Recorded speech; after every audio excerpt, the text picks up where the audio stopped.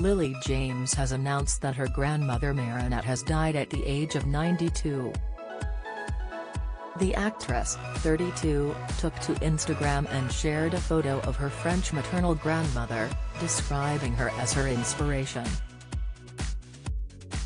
The film star wrote, "To my granny, may I live up to your strength, grace and memory. Your stories and life are my inspiration. 92 years.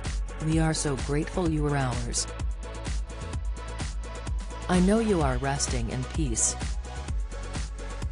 with my granddad. Love that fills eternity." In an interview with The Telegraph, Lily told how Marinette fled her home village near Paris aged 11 when the Nazis invaded France. Lily's grandfather William persuaded his wife to write her childhood memories down. Lily said, "She talked about listening to bombs fall, then going outside to find a truck driver she had befriended lying dead in the driver's seat, and of course after I read all this I had to talk to her about it, which was really emotional. Because it's a part of all our family's recent history, yet it feels so distant." The Rebecca star also shared a framed photo of herself and Marinette smiling side by side. Lily received hundreds of condolences on her post, with actress Gemma Chan writing, "So glad to have met her. What an amazing woman. Love you, heart." Lily replied, "At Gemma, you made her day. Made her pandemic.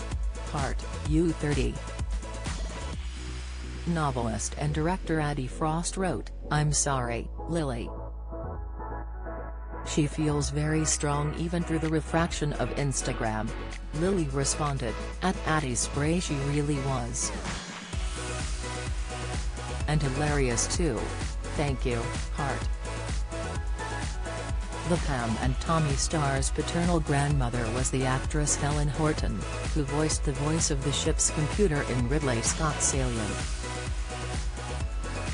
Helen also appeared in the 1972 film Endless Night and appeared on shows including Miss Marple and The Benny Hill Show.